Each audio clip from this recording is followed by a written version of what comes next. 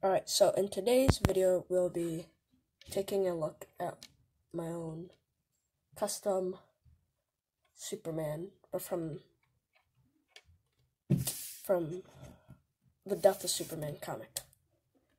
So, what you'll need to build this figure is the Superman from, I believe, the new DC, polybag. I forgot what the polybags basically that you can get at the store. And then you'll need this arm from the Thor Infinity War set, which I believe is still in stores. You'll need to take off the blue arm from this side, put on the Thor hand, take off the black glove, and put on Superman's hand onto it. And that's how you can make. Oh, and you also need the cape from Superman.